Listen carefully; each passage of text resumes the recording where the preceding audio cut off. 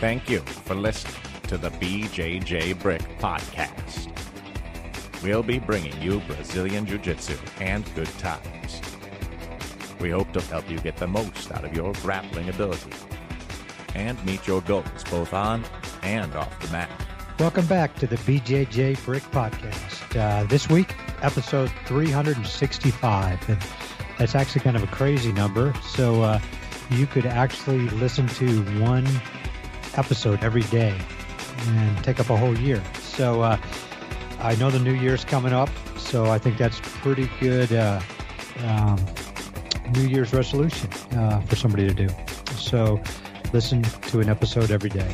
But this week, we're going to talk about coming back from an injury to the mats, and it's actually perfect timing because one of our co-hosts, the infamous, the one, the only, Joe Thomas, actually has a hurt knee right now. So how you doing, Joe?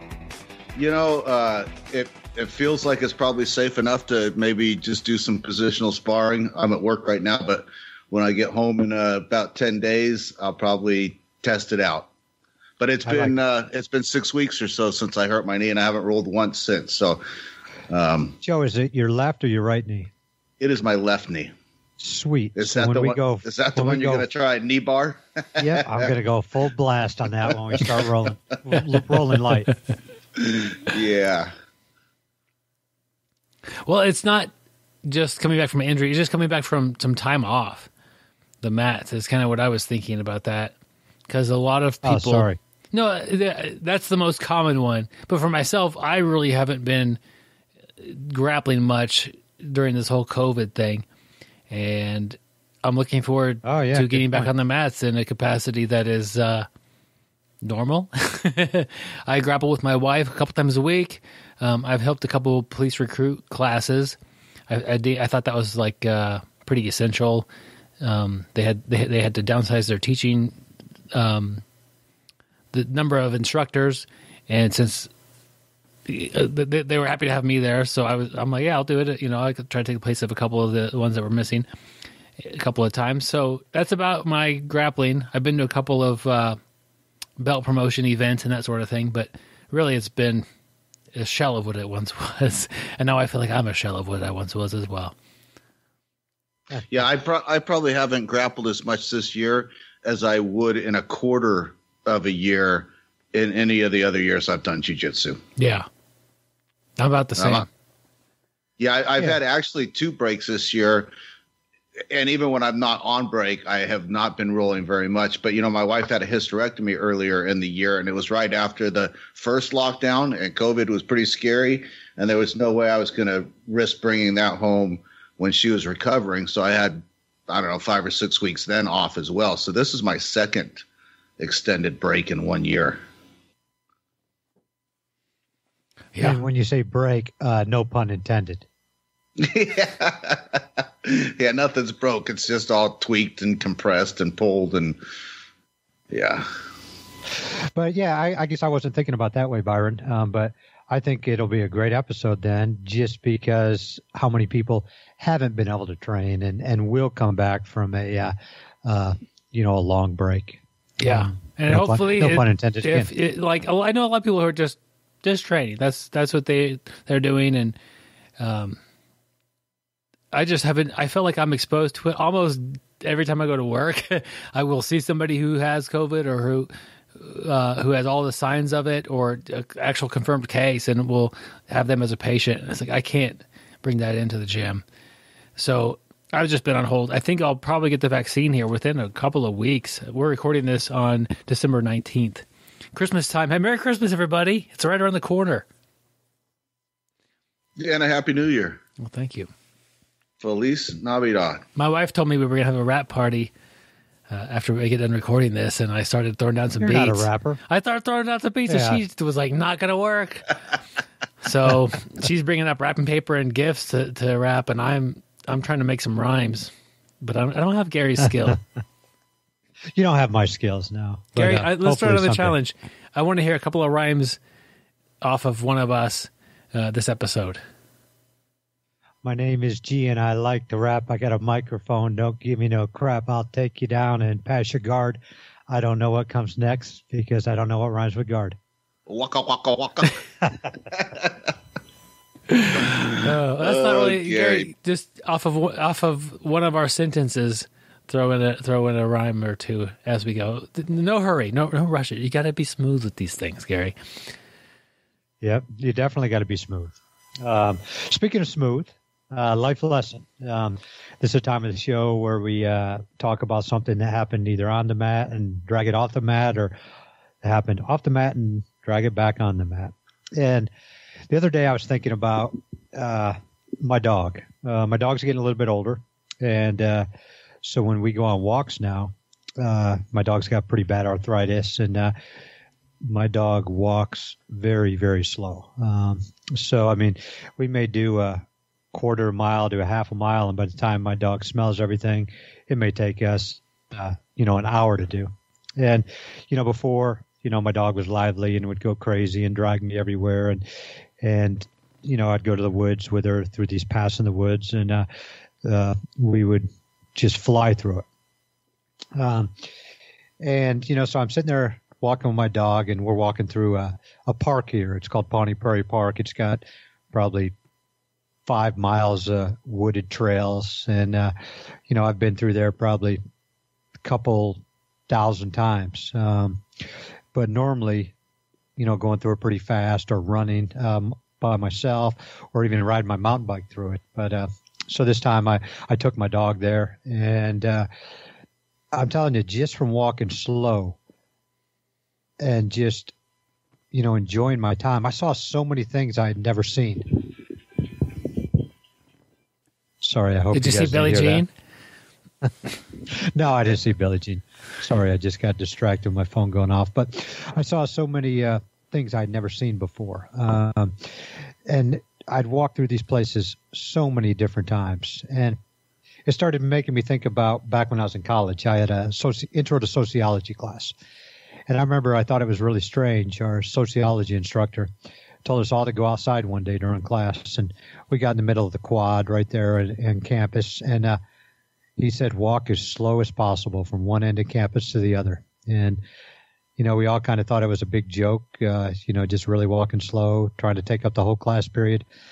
But that's what he was trying to tell us to do. Sometimes we just get going too fast. We miss all the stuff around us.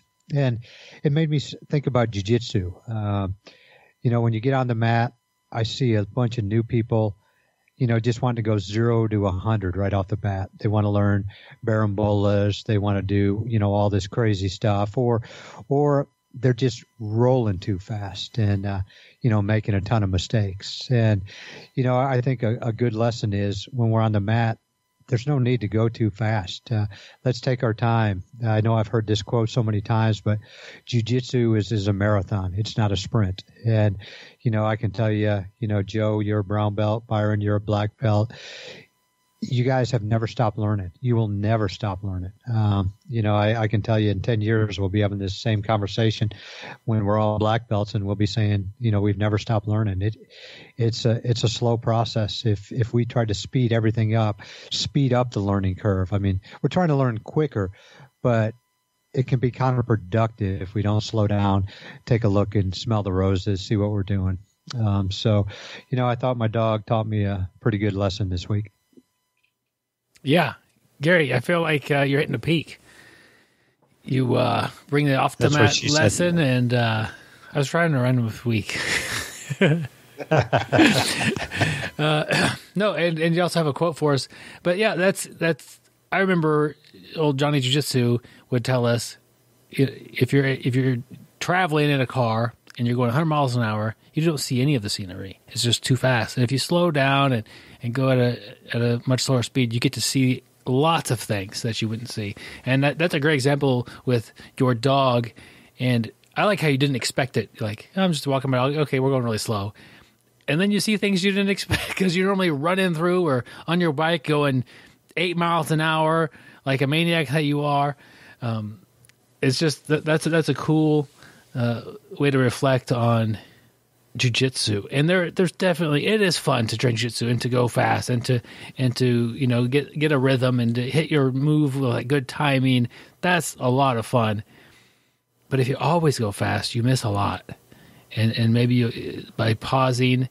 And the other thing about going slower is you get to add more pressure sometimes. You get to let them sit with that pressure and let them feel it, and kind of maybe a little bit of panic sets in sometimes. You know, Gary, I think a real an application to this, something you and Byron have both talked about, is during your time on the mats, you guys have both taken long periods of time to just focus on one technique or one type of technique. And it's kind of like that walk as slow as you can from one end of the campus to the other.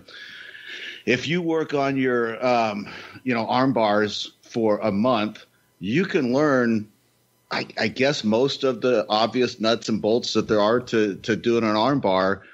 But if you keep working on it, you're still learning stuff in the third month and the fourth month and the fifth month that you probably wouldn't learn if you just did your arm bar for 6 weeks, said, I got it pretty good now, I'm going to move on to the next technique. So I think for anybody listening, that's a good way to apply this. Pick a technique, set a length of time, 3 months, 6 months, and concentrate on something for that length of time. And you'll be surprised at how much you continue to learn month after month. Yeah, that's definitely a good point right there, Joe. Joe, you get no credit points for rhyming month after month. That was the best I got. Hey, speaking of credit points, we got a quote this month, and usually we do the quote first and then BS for a little bit and then do the life lesson. But we have a life lesson from Gary Hull and a quote from John Danaher, and obviously, you know who's going to get top billing there. So we went with the life lesson first this time. But the quote is, there's a difference between something catastrophic and something that is uncomfortable. If something's catastrophic, like getting a limb broken or a choke's on too tight, you tap. If something is uncomfortable, you have to find a way out. So, Gary, you're the one that discovered this quote and brought it to us. What do you think about that? Well, I personally thought it was a good quote. That's why I brought it to you, Joe. But I think it's a great quote. It teaches you perseverance. Just because you're in a crappy position doesn't mean we can, a position that hurts a little bit, is uncomfortable. We can't just quit. We got to find a way out. We got to have heart. We got to use our brain and figure a way out of this, or maybe even reverse engineer it.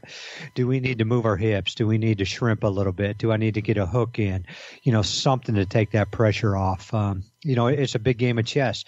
Joe's trying to fold me up and do, involuntary fold me up, and I'm trying to find a way to get out. But I'm not going to learn as much if I just quit or tap. Let's say tap, not quit. Tap every time it's a little bit uncomfortable. And, when you first start jiu-jitsu or wrestling or whatever, it takes some time to get used to being uncomfortable. But I have to work out of those positions. But there are some positions, as John Danaher talked about, they're catastrophic. My arm is already straight. Byron's legs are over my head and chest, and he's got my thumb pointed up in the air. At that point, I'm probably not going to get out. And at that point, it's probably better just to tap because it's catastrophic. And that way I can train again, and I won't have to take some time off and then listen to this podcast episode to figure out how I can come back.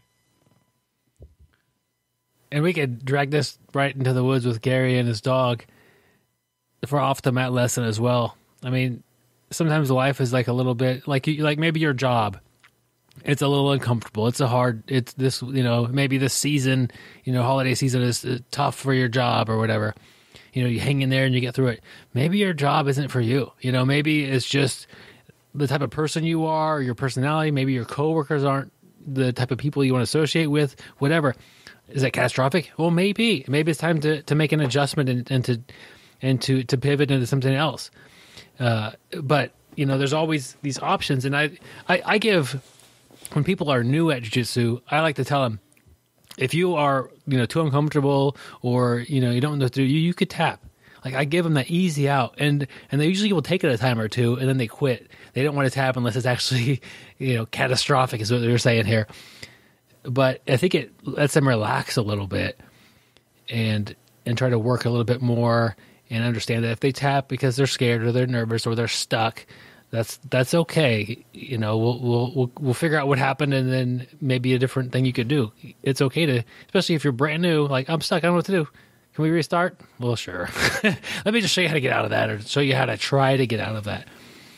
But yeah, when dealing with professional athletes or just athletes who want to be their best, yeah, you're going to have to just deal with being uncomfortable a lot, and that's fine. That's why pressure points don't work. You want me to move because I'm uncomfortable? Nope. Yeah, that's just. I like the quote. It's you can take it off the mat or on the mat, or yeah. John Danaher is definitely a treasure to our sport. Yeah, pretty smart guy. You know, and pretty good, I guess. Yeah. And Byron, you were talking about we can take it on or off the mat. And, you know, most people are thinking on the mat, but, you know, off the mat, I just think being uncomfortable, learning how to be uncomfortable and perform. I think jiu-jitsu really helps off the mat. I can think about, you know, just tough times at work. And I look around and I see half my department, you know, stressed to the hilt, failing, you know, just falling apart. Trying to pick up Gary Slack. Yeah, but yeah. I really think jiu-jitsu is one thing that has helped me handle it. And, you know, I can think of here just not too long ago, you know, we were talking about COVID here a minute ago. I showed up for work one day, and out of my department of altogether 14 people, 9 of them all did not come in on Monday due to all having COVID. And this isn't a really busy time of the year, and we're down almost 67% of our staff. And, you know, you're not down for a week or 2 days. You're down minimum of 2 weeks. And, yeah. You know, we had half of them back in 2 weeks, and some of them were pretty bad and didn't come back till after a month. And I really think, you know, my jiu-jitsu helped me in situations like that. So jiu-jitsu, you know, being uncomfortable in jiu-jitsu has helped me not only on the mats, but it's helped me in real life. And, you know, that's invaluable lesson to learn. I say also in learning, you know, when to say I need some help. I need to, you know, this isn't a good spot for me. I need to make a change. It could be with a relationship or at work or whatever. Like, you can't always just try to squirm out of things like in jiu-jitsu. There's time to tap. There's time to get help. There's time to, you know, make a change, make a career change, or whatever it is. Maybe, you know, go see a marriage counselor, or I don't know. Everybody's got different lives and different things, but yeah, I think it does play well on and off the mat. You know, it made me start thinking about something. You know, how much we can learn from jiu-jitsu and jiu-jitsu athletes. And, you know, I think about, you know, my business career of how many people have come in and talked to our company and training days from different professions, sports professions. Like last time we had a guy who was a punter for the Kansas City Chiefs come in and talk to us. But, you know, I think that could be a good job for some of these jiu-jitsu people, you know, to go in and speak to companies about how jiu-jitsu can help you, you know, come through crisis, you know, and you know, not get as stressed. And, you know, the first person in mind that I thought about that while you were talking, Byron, is, as I know I've told you this before, but Justin Rader, you know, just his passion and the way he speaks. I've always said he'd be an incredible public speaker, a motivator. But I could see him coming into a business or a school and sitting around and, you know, motivating 100 students or workers to, you know, perform better at their job or just life in general. But I really do think jiu-jitsu, it will teach us a lot of lessons. Yes, it will. But you got to drive slow enough or walk slow enough in order to pick them up. You know what I'm saying? Stop and smell the roses. Not in jiu-jitsu so much. Not literally, as Gary would say. I want to give a quick mention of our audiobooks. We have 2 audiobooks that are for sale in the BjjBrick shop on our website. One of them is 6 games for BJJ, and that's more towards the intermediate to advanced student who wants to just kind of alter the way they do jiu-jitsu to find more nuance to their game and maybe a few things that they could do differently. And then the other book is Your First Year of BJJ. And that, there you go. It's for someone who's got a year or less, including hasn't started yet. And they're both just, if I could sit down and talk with you for the time of the book, that's what they would be. Like, I want to give you some advice. Here you go, my friend.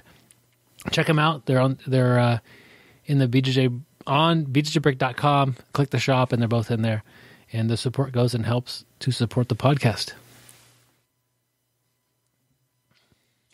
So I'm experiencing my longest break of hard training, I would say. I don't do hard training with my wife, and the bit I've done with the police recruits, some of them are physically large people, but it's not quality hard training that you would get from a competitive role. So this is my biggest break of hard jiu-jitsu training, and that I've ever had. I've never really been injured doing this since 2002.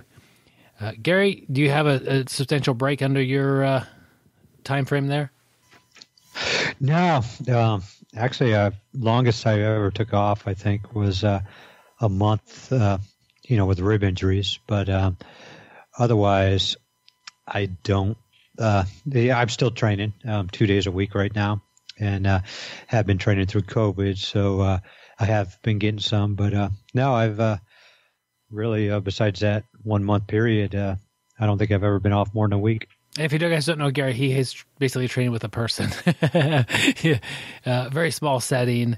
Hate to get you some hate mail, Gary, about training. He's training as safe as you can, right? I mean, it's a small circle. Yeah. Actually, since COVID, I've just been training with one person. We kind of got our own little bubble. And he's a great training partner and pushes me. And today he dropped me on my head. So can't go wrong with that. We knew something was wrong with you today, Gary. How about you, Joe? Yeah, for most of 2020, since about March anyway, it's been 5 or 6 times a month on a good month. And then, like I said, between my wife's surgery and now my knee being a little messed up, I've also had 2 periods here where I haven't trained at all for like 6 weeks. So I guess I would kind of consider the last 7 months or so mostly a break. And like you, that's by far the longest in the last 12. I guess I've been doing this 12 years, 13 years solid now. And that's by far the longest break. Quick question, though. Byron, I bet you're probably feeling pretty good, though, like nagging injuries, wrists, fingers, knees, ankles.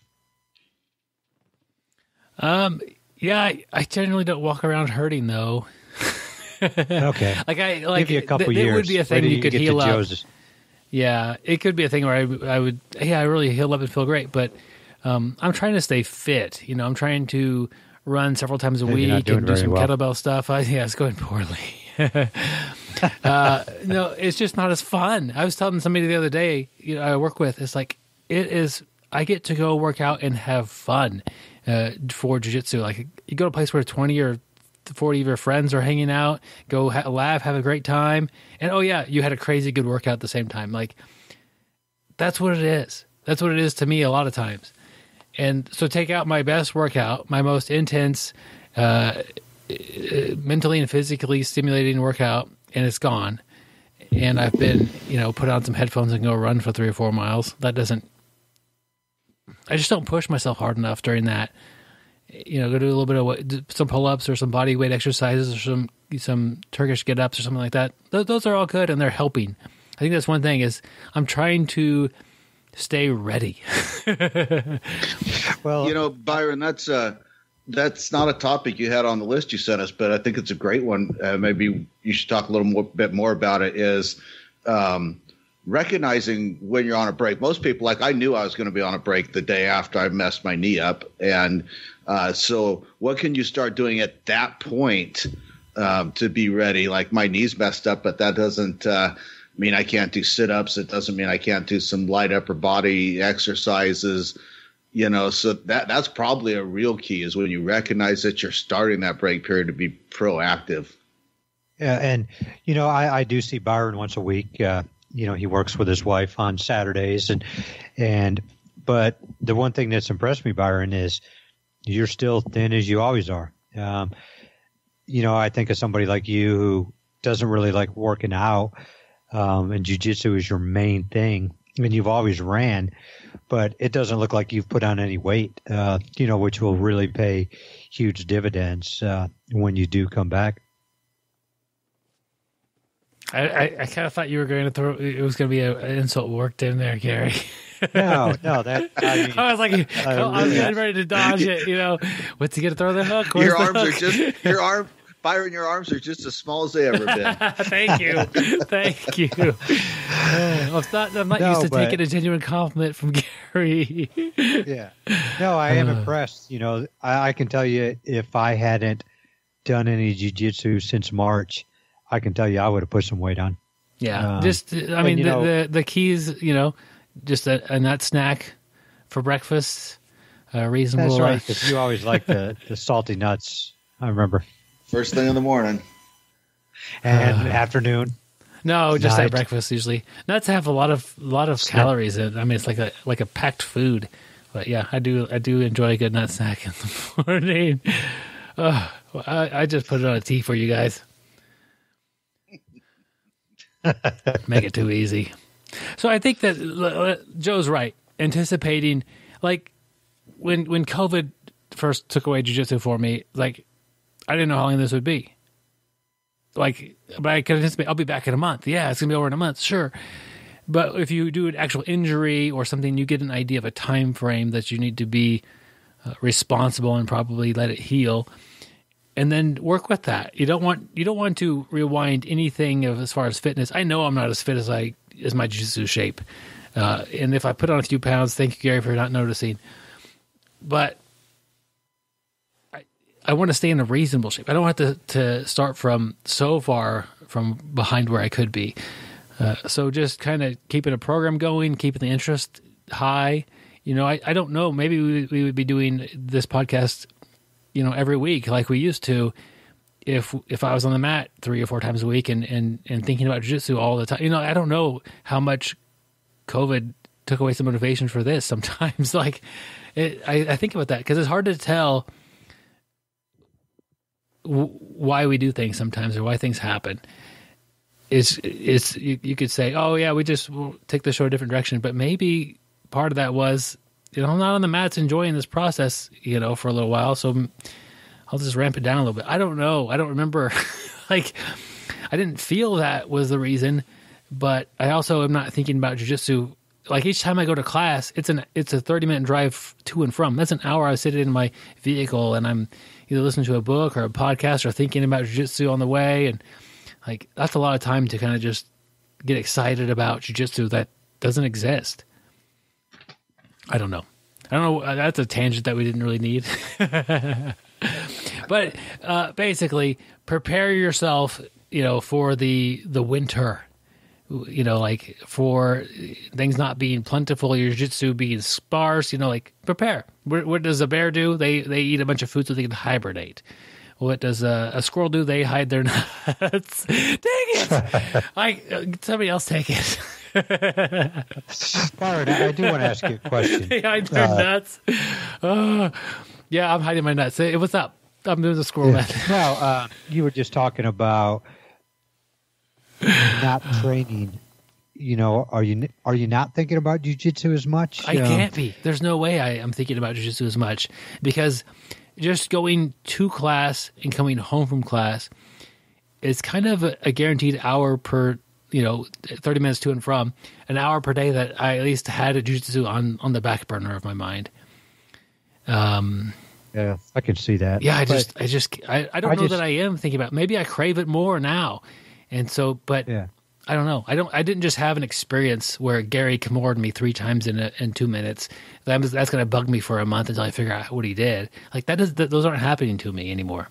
Not because I got out of the Kimura, because I'm not getting the quality time with Gary. Well, I was going to say, I'm not training as much, like I said, just 2 days a week now.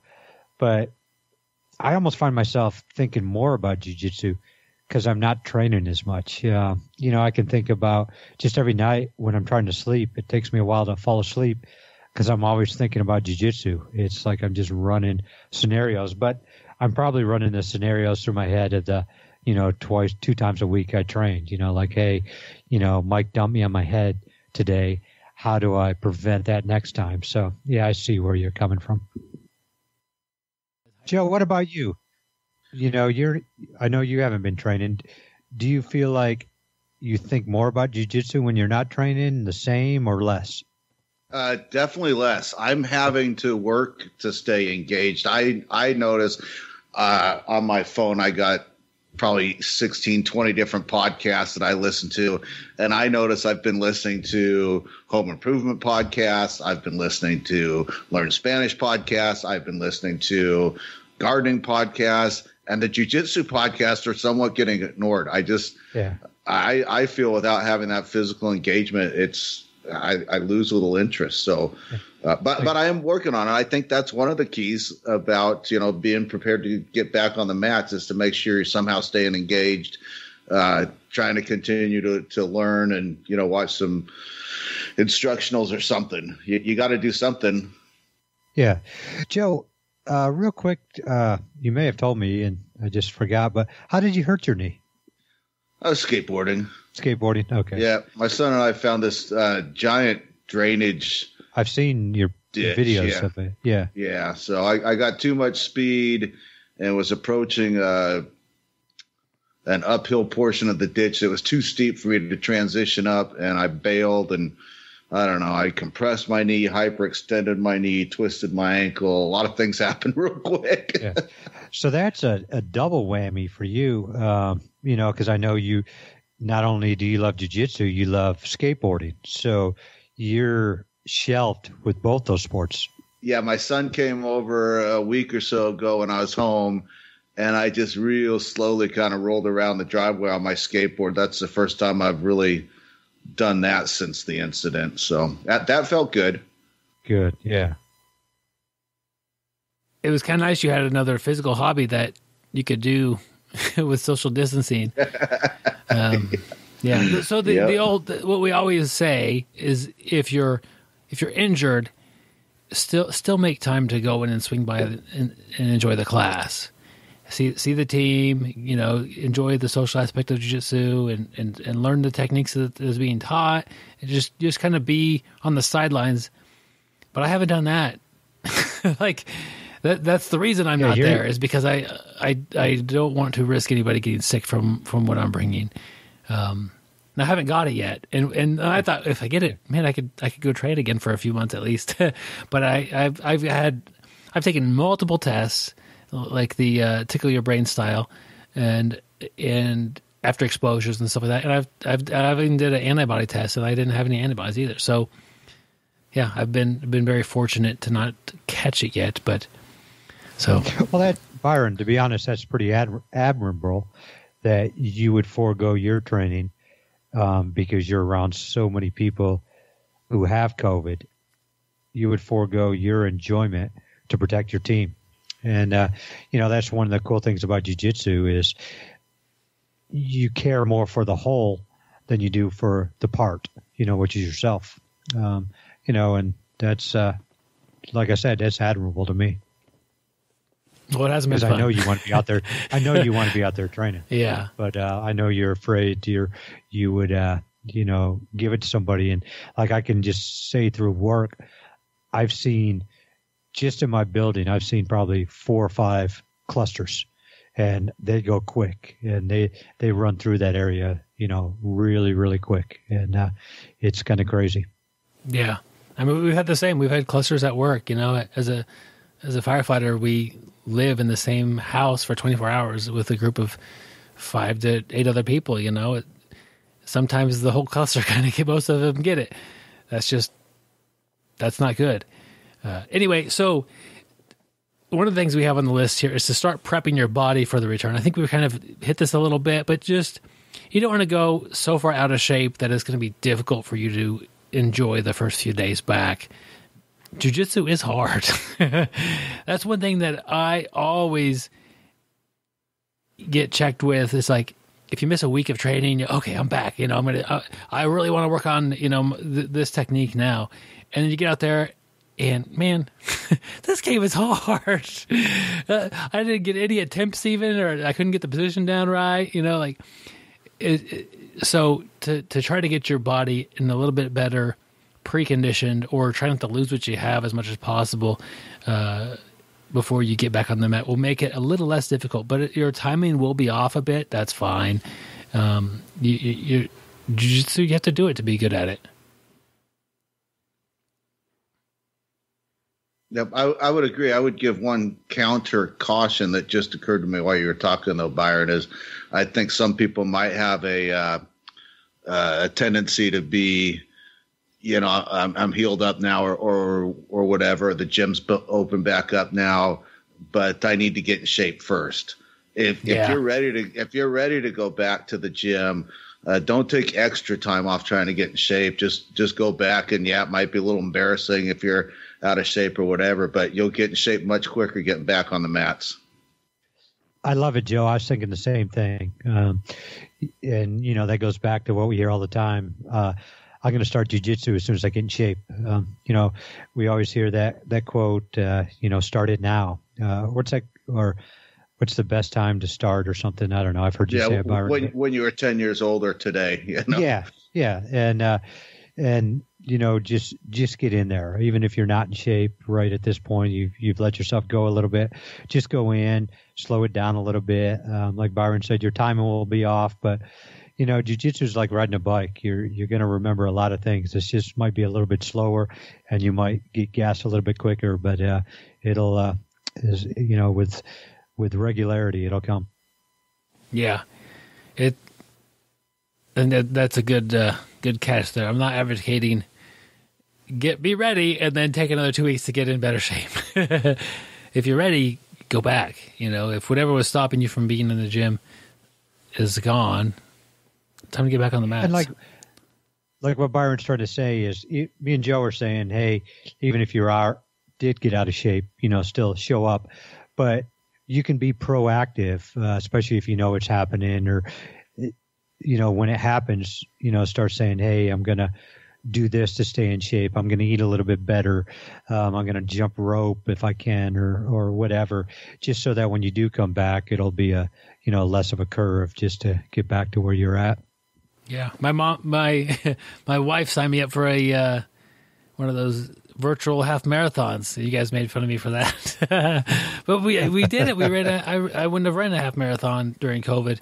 Oh, but I've got to do it for this thing, and she's going with me. That's fine. We did it, and that helped. And I probably should have done a few more of those. Your time. It's a self-reported time, Gary. I'm telling you, me and Joe, we could actually be world record holders if we did a virtual. Yeah. Don't you think, Joe? Sure, yeah. You got to have scruples, Gary. Got to have scruples. I think I might do a powerlifting virtual one, too. I just deadlifted 1,500 pounds. One-handed. Yeah. Oh, man. Yes, I do remember hearing those sort of jokes from you guys several months ago. I was thinking of doing a virtual jiu-jitsu tournament. Ooh. Yeah. Yep. Well, I'd probably still lose that one. I come in second with two every people. time. With one person, I mean. Yeah. Well, another thing we want you to do when you're getting ready for your return to the mats is to set realistic expectations. And that's something that I think is difficult, because your last memory of jiu-jitsu was probably pretty good. Like, maybe you were, in really good shape and you were moving well. Maybe you just got promoted for a belt, or did well at a tournament, or just tapped out that blue belt that you never tapped before. Whatever it is, like, you have some sort of positive thought about how you were doing in your jiu-jitsu. And you're not going to walk back in the first day, pick that back up. Likely you'll be a little bit rusty. So just be ready for that, and just kind of don't push too hard. So here's my expectations. I will go back, and I expect it to be hard. I think. I hope I haven't forgotten a bunch of techniques. I don't think I have forgotten techniques, because I've been continuing to teach my wife jiu-jitsu and to work with her. So that's been fine. And we roll and we positional spar and that sort of thing, and that's good. But she's not a 200-pound weightlifter. Like, that's not even close. Like, well, virtually, she did win a powerlifting contest. That's true. So like, haven't been training with that. Or other black belts. I haven't been training with them. Or brown belts. She's a 3 or 4 stripe white belt. She's getting a lot better than that. But that's our training environment. And so I do expect to I hope to get a couple of good rolls in, and then I know I'm going to get tired, and I want to continue to roll once I'm tired. And if it means that this purple belt is kicking my butt, that's fine. If it means that somebody who usually is no trouble is giving me a lot of trouble, that's just part of my getting back onto the mats. I'm already conceding that. Like, that may or may not happen, but it's okay if it does. It's part of the process. It's not only have I not been training hard, some of them have been training hard, and they are at their peak, and that's not going to necessarily go well for this old guy over here. And that's we always talk about, getting rid of your ego or having a healthy ego. But I see a lot of people who do have a healthy ego, as far as they'll tap when they're caught. They won't get mad, but will they roll one more round when they're tired with somebody who gives them trouble? Maybe not. So I fully intend to make myself go with, an extra round or two, even when I'm starting to get in a little bit more trouble than I should. Like, I don't want to push myself to get injured. That's not what I'm talking about. I'm just talking about, like, yeah, I'm probably going to get, this next round won't go for me. Look at this guy. He's full of energy. He's ready to go. I'm hobbling. I'm like walking to get my drink right now. I'm very thirsty, exhausted. This is difficult. One more round is fine. That's kind of my expectations. Joe, what expectations do you have? Also dealing with an injury. So how are you going to alter things? Well, at the rate that my knee is rehabbing, I expect I'm still going to be nowhere near 100% for a month or two. So I expect the first class I go back to, I'm going to ask my partners. Joe, I thought you were going to say you're going to lose your leg. At the rate my knees rehabbing, I'll probably lose my leg in a month. No, that's good. I expect I'm probably going to ask my partners to, and it hurts to be on my knees right now. So I know Gary knows what that's like as well. So, so I will probably play off my back and either an open guard or even just. Man, I just got killed. And I might just play bottom side control and just, take a few classes and just give my opponents the opportunity to work side control, transition mount, whatever they want to work on. I think that's probably the safest way to get back on the mats. As far as forgetting technique, you were talking about that, Byron. I'm pretty confident that I haven't forgot any of the 3 techniques that I know, so I'm good there. So what do you guys think about, we're talking about Byron, you coming back from a layoff, Joe, you coming back from a layoff with an injury. What about your training partner, like myself? We're talking about egos, and I also think it's what I would need to do is not have the ego of, oh, cool, Byron hasn't trained in a while. I can freaking smash him now. Joe's beat me the last 50 times we rolled. He's coming back from a knee injury. Now is my chance to pounce on him. I think, too, as a training partner, we have to know that this person's coming back from a layoff and talk to him. Like Joe said, you were going to talk to your training partner before we go. Byron, you didn't mention that, but I still think even though you're coming back from a layoff, and I'm not even saying that, being a black belt, even if you're a white belt, I think as a training partner, I should talk to you about that, to see how you want to go. And I don't think I should really turn it up. And I know I'm probably going to, a lot of people disagree with that. Me personally, I've had a lot of people just come back who haven't been training in a while, and I'll go slow with them. And, I don't know if that's right or wrong, but that's kind of the way I go. And even if they do turn it up, I will play a little defensive and, not really bring it, to that person. I want them to stick around. I don't want them to get hurt, and, I'll slow it down just a little bit. Yeah, that would be nice. I'm definitely not expect that of anybody, but if you're the training partner who's been training super hard in your tournaments in a week, and your training partner comes back today and you're at your peak, probably a good idea not to just take it to them. Every role is a situation, and if somebody's been gone for a while, to get them back on the mats and to treat them how they would like to be treated is an important thing. I think so. A while back, we had a belt promotion ceremony thing, and I went, and Jake Fox was there. He goes, "You want to roll?" I said, "Yeah, that'd be fun." I haven't rolled maybe like Jake in a long time, and we rolled, and it didn't go too bad. Like, he didn't, it was a fun roll. And he asked me how Wait, Byron, real quick. Yeah, I just got a text saying because Jake's listening live. He said, "Actually, Gary, I wasn't trying at all. I was doped up on horse tranquilizers and couldn't really move, and I still tapped him out 7 times." Okay, never mind, Byron. You can go ahead. Hit me in the head. It's just he asked me how did you feel rolling? I said pretty good, and by the tone of the conversation, it was like he was taking it a little bit easy on me. And I respect that from him. He's a coach. He's a teammate. He's a training partner.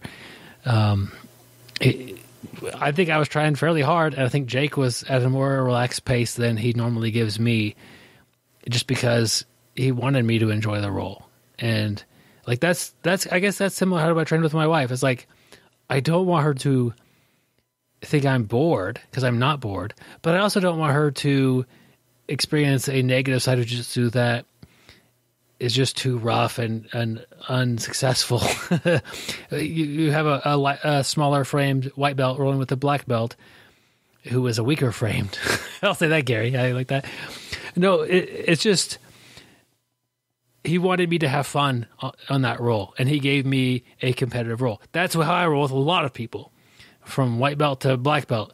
I want it to be a competitive roll, and if it means giving the blue belt mount, for a little bit, then I'm trying to work, and then I try to get out of that. I want that fun roll. I don't want the roll where I get top, I pass your guard, I go to side, I go to mount, I get choke, boom, over. That's not what I enjoy about jiu-jitsu. I want the fun rolls, the back and forth. And I felt like Jake gave me some back and forth. I think that he wasn't bored while we were rolling, but I also think that he wasn't trying his best. But I think he rarely does. He trains 2 or 3 times a day. He can't go his hardest all the time. He's told me that before. He's like, it's just too much jiu-jitsu for my body to handle. He's got to pick his rolls throughout the week and do those. But yeah, I like to have fun rolls. And I could have that with almost anybody in the gym, except Gary. And just for the record, so nobody has any ill thoughts about Jake Fox, he does not go around recreationally doing horse tranquilizers. He doesn't do that. He doesn't recreationally do horse tranquilizers. Byron slipped them in his drink before the roll. Oh, you're a good one, Joe. Saving Jake. Jake's going to be laughing when he hears this episode. So we need to set some realistic limits to what we could do. So, I mean, that's we've been talking about it a little bit. I can't expect to roll like I did a year ago, even. We would do these things, and they probably still do. They call it Murder Thursday. It's the last Thursday of the month. Everybody wears black gis if you have them. If not, whatever's fine. And we come to classes at 6:30. We stretch a little bit, and then they put the music on, and we just roll until I think it's 8 or 8:15 or so, and everyone's exhausted. There's no technique. It's just rolling, and it is one of the biggest classes of the month. He'll have 60 people in there, all just rolling, and after the 4 or 5 rounds, people are going to take a break, and that's a smart thing to do. Sit out around, go around, sit out around, go whatever. But I could do Murder Thursday without stopping. I could get on the mat and roll hard.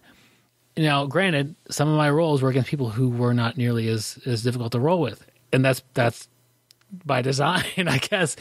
But I wouldn't need to take a break. Now, if I were to do Murder Thursday, this is say in a month, I would expect to sit out around or two and watch and to maybe do a little bit of coaching and to just see how things are going.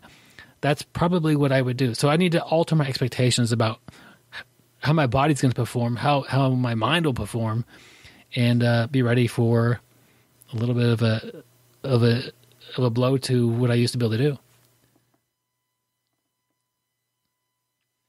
So I don't know. I hate to go in there and think, let's just say this. Maybe my leg was a little bit sore. My back was hurting all the time. And now, like Gary was implying, I feel good now because I've healed. That may not be enough to make me perform better at jiu-jitsu. Maybe it does help a lot. But just try to be ready and set those expectations. What would you guys say would be a good amount of training for? Let's just keep it with me. How many times should I go back the week when I start? Should I go back every day? Should I go back a couple times or just once a week? Yeah, a real man, Byron, would do 7 days a week, twice a day. We could scratch that right off the table there, Gary. I always coming back. Or go ahead, Joe. I'm sorry. Well, I was going to say I always think of this more as how many days off between training rounds, because 2 to 3 days, if that's Monday, Wednesday, and Thursday, that might be a little bit heavy. So I might say for the first 10 days, first 2 weeks, you try and get at least 1 day off between classes, or maybe you only need a week of that, and then you start going back harder. But at my age, coming back, I think that's where I'm at, is take at least 1 day off between classes. That's going to make sense. And my old schedule was I would train when I could. And so I work every third day, so I often have 2 days where I could go train, have a day off, and then go train 2 more days, have a day off, then go train 2 more. You're young. That was the best I've done really with this current career that I have with the fire department. I don't know, 12 years or so, 11 years. I guess coming up on 12. So that's my training schedule, and it's always once a day. I'm not training twice a day, getting on the mats in the morning and coming back at night and doing it again. That's not happening. But I do think that making sure that I have a day off in between, that's a smart move, Joe. Yep. But your regular schedule for a guy in his 30s or 40s that's in good shape, man, that's really ideal, I think. 2 days on, 1 day off for your jiu-jitsu training. Yeah. Yeah, but you said a guy in good shape. Have you seen Byron's arms? They're still as small as they ever been. Yep. Okay. You just judge me by my arms because that's all that you got, man. Anything else? Anyways, I alluded this comment or whatever earlier. Expect it to be challenging. I fall victim to this all the time. Is that drive to work? So I'm in my car. I'm driving to jiu-jitsu. I'm driving that 30 minutes.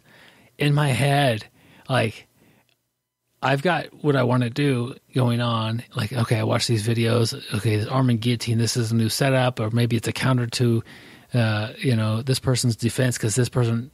I got a couple of guys who are really hard to finish with arm and guillotine. And okay, I got this. This is gonna be great. And it's just like all like rainbows and sunshine and flowers, and it's like perfect in my head. And I get out there, and it's really hard. I fall victim to that thought mentality all the time. maybe I'm just optimistic. And then, so in the moment, I'm thinking, well, that's not going really how I thought it would work, like, so I need to expect that just in general, I think, about my jiu-jitsu. Jiu-jitsu, it's funny. If you're used to training quite regularly, you forget it's hard. It's physically hard on your body. It's mentally exhausting. You're going to go home sore a lot of times. I'm going to be using muscle I really haven't used very often.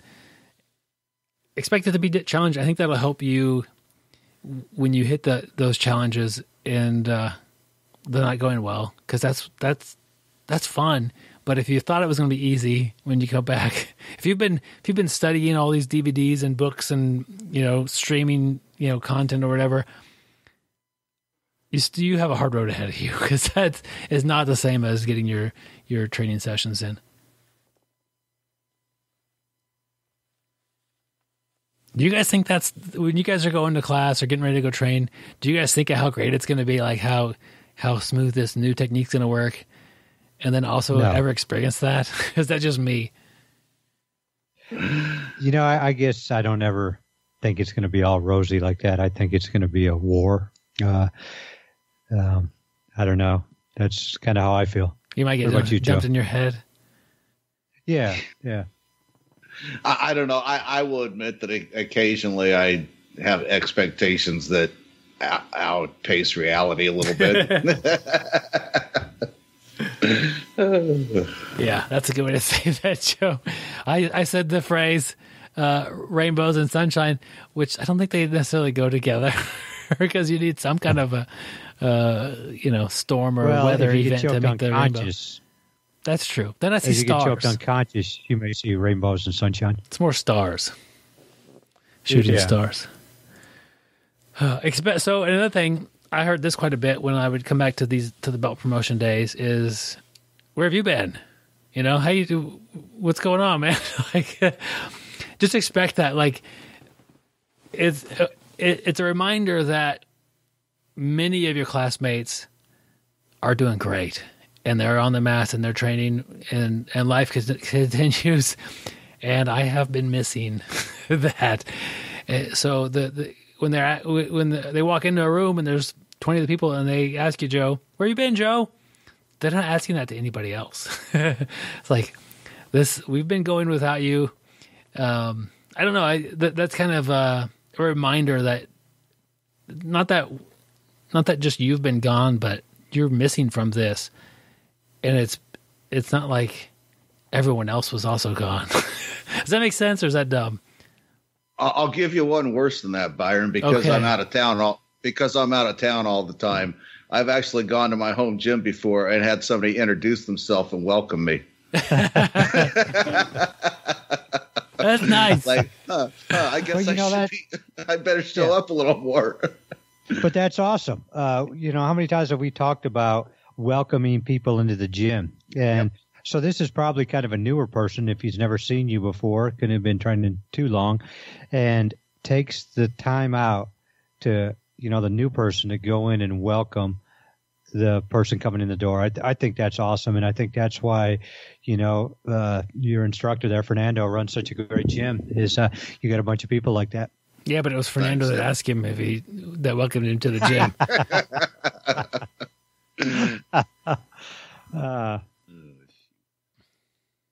So anything else that pops into your heads, guys, about coming back after a long layoff? Just get back in there. I think you've hit it. Yeah, get back in there.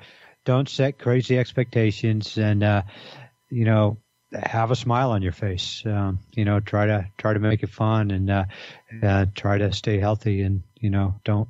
I think if you overdo it, I think that's one big thing. If you overdo it, you could end up. Even if you're not coming back from an injury, you can end up getting injured and spend some more time off the mat. Yeah, that's not what we want to do. So we've got an article this episode, and I guess it's more of a study. It's on PubMed.gov, and it's interesting because there's been more studies been done about jiu-jitsu lately. And so what this study did, is they went back and kind of evaluated, from what I gather, they evaluated the calls that emergency services had to go to, and for jiu-jitsu, judo, and mixed martial arts. And then they just kind of reported what those injuries were. That's an interesting idea. Did you guys have a chance to read the article, or do we need to pause the? No. I've kind of scanned it a couple times. I thought it was interesting that, and so maybe this is a deal where emergency services involved in, because it says that head injuries are the most common for MMA and for Brazilian Jiu-Jitsu, with judo having leg injuries at the top. I guess in Jiu-Jitsu, it's mostly accidental headbutts and incidental elbows, huh?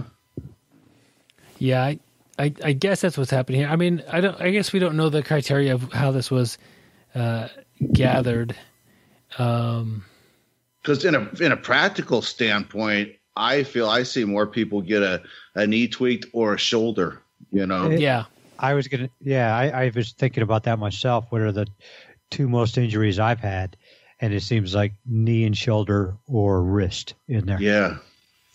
So this was done by the Consumer Product Safety Commission National Electronic Injury Surveillance System to create estimates of injuries presenting to U.S. emergency departments. So I take that as an emergency department was called or contacted due to an injury. Or visited. Yeah. So I guess, maybe a doctor fills out a form, or emergency room person fills out a form and puts jiu-jitsu or MMA or judo on there.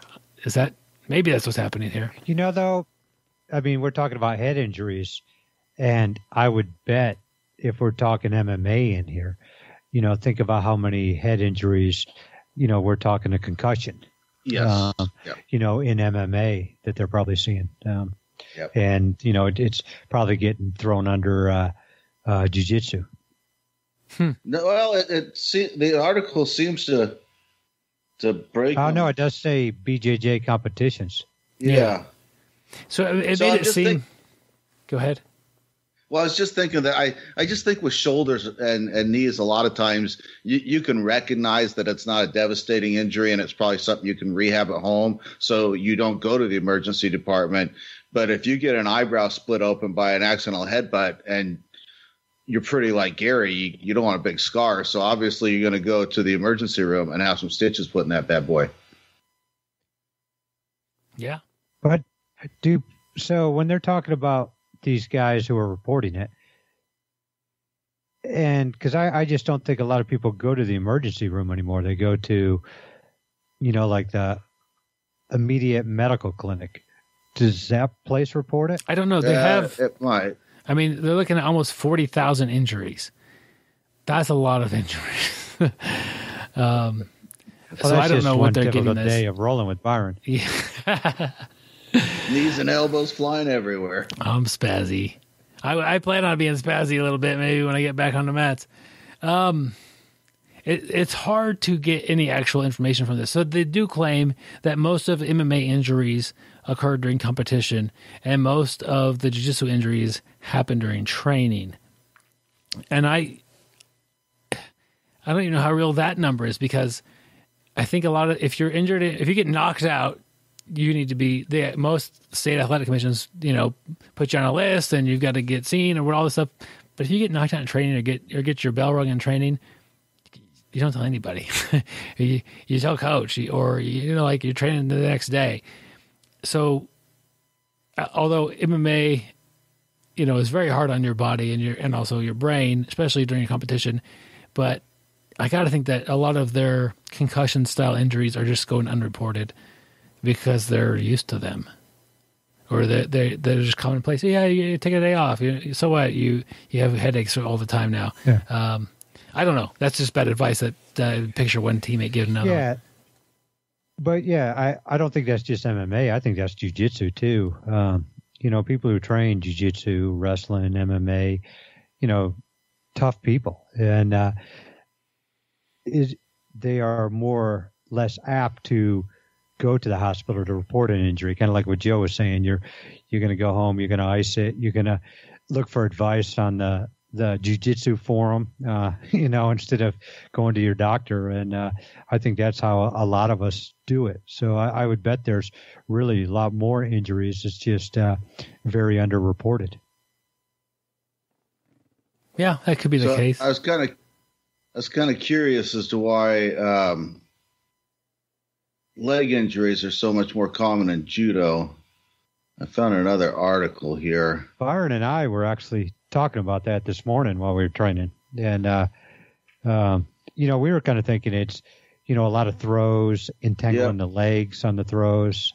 Falling onto somebody else's leg or. I was telling Byron, I like wrestling so much more. Probably, I don't know why, but to me, I think wrestling is so much safer. I'm going down, I'm grabbing a single or a double, and the leg's not really getting entangled. For me, I feel like it's a better chance of me having a less chance of having a leg injury wrestling versus judo. But I can't say I've really ever done judo, so I guess I don't really know the sport. We'd have to ask Joe Russo. Yep. although he can't train judo right now because where he lives, the jiu-jitsu schools are interpreting the lockdown mandates a little bit looser than the judo schools. So from what I understand, judo schools are closed, but jiu-jitsu schools are not. Interesting. Yeah, that was kind of crazy. I've seen him post that he can't train judo, but he can train jiu-jitsu there in San Diego. So I thought that was a little strange. Yeah, dead serious. Who are you talking about? Yep. That's Joe. Actually, one of our listeners all the time, Joe Russo. I hope I'm saying your last name right. Yeah. He's always talking back and forth with us, and he lives out in San Diego, and he's running into that issue right now. Interesting. And judo's his main sport. Yeah. I gotta get. So, Joe, you're bringing up another article. What do you have there? It's let's see, it's Sports Medicine Information, and it's just on judo injuries, and it talks about the knee injuries and the ligaments, the sprains, tears, cartilage tear, but it's real fine print and my eyes are bad. But one thing it's mentioning is the constant changing of directions.